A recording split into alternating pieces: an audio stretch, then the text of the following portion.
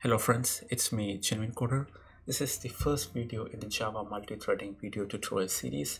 In this series, we will learn about how to use threads properly in your Java application. Multithreading is a very important topic in any programming languages because modern processors have more than one cores like quad core and octa core. So in order to make maximum use of the processor, we have to write our program in a multi-threaded fashion. So in this video tutorial series, we will start with the basics.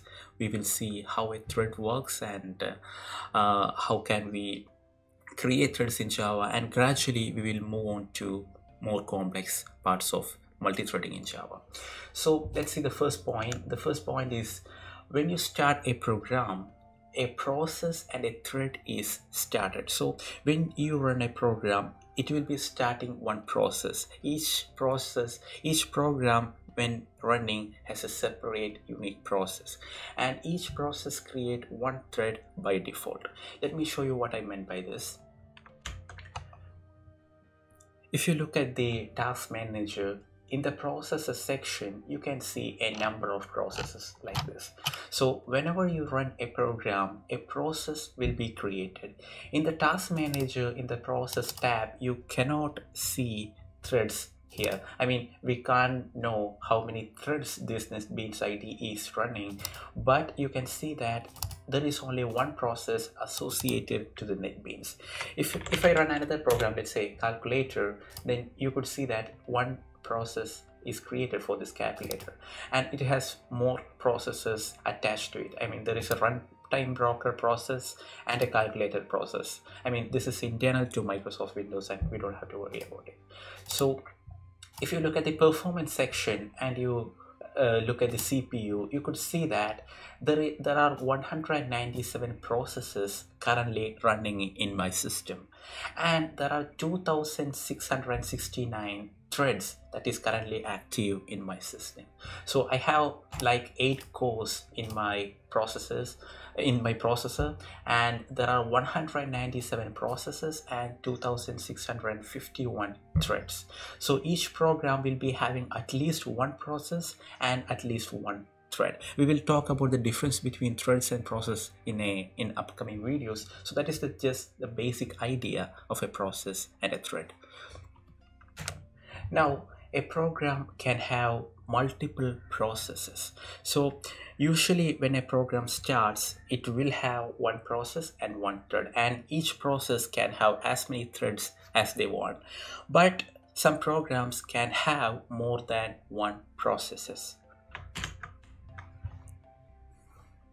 Now, a very good example for multi-process application is Google Chrome. If you start your Google Chrome and check the task manager, you could see that there are many processes running for the same application. So under Google Chrome, you could see that this many processes is currently running. Remember, process is different from a thread. We cannot see the number of threads running, we can only see the number of processes running.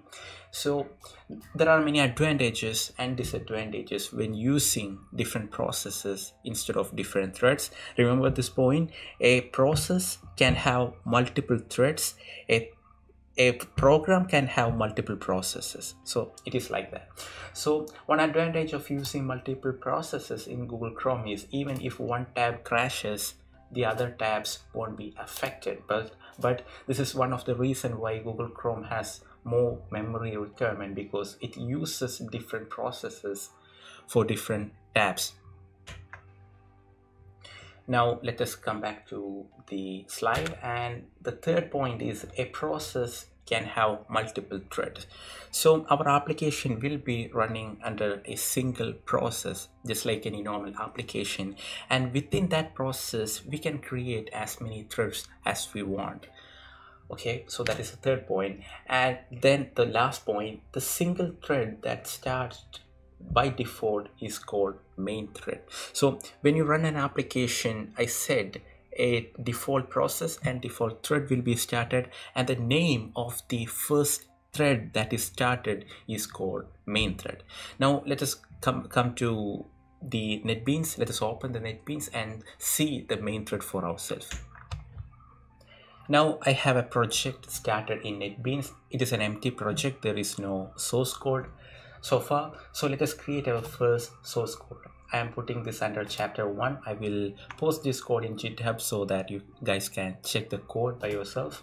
So let us create the first file, and I am going to name it as chapter 1, and we have chapter 1 source file. So as you can see that when you run a program, it starts from the main method, that is public static void main. This is the starting point in your Java application, and I said by default there will be one thread created. In order to get that thread, you can use thread.current thread. So this will return a thread for ourselves. So thread th equals thread.current thread. This will return the thread that is currently executing this line. At this point, we don't have any special thread. It is just the main thread. So if I if I print the thread, I can print the name using .getName. So I have a thread which is the main thread, and I am going to print the name of the thread. So I am naming as current thread. So I will be displaying like this, th.getName. And let us just run our program. This is the first execution in this video series, and you can see that current thread name is called main thread. So this is created by the Java JVM architecture. I mean, this is the default thread. It is not manually created, it is automatically created. Now you will be wondering how to set the name for the thread. For example, let's say in our program we have like 10 threads, and program crashed in one thread, and we want to know which thread caused the exception. So in such cases, let's say you want to know the name of the thread, and if we don't give any names, it will be hard to track down the issue to a specific thread. So Java allows giving name for certain threads. So I'm going to name it as th.setName. Using the setName method, I'm going to name it as my thread. So by default, the thread name was main. Now I set the name to my thread, and let's see what is the updated name. So th.getName. If I run the program, you can see that current thread is my thread. The thread name is changed. And one more thing that I have to show you is about the process. So I'm going to make this program sleep for a moment, because if I execute this and go to task manager, it will be over within a couple of milliseconds.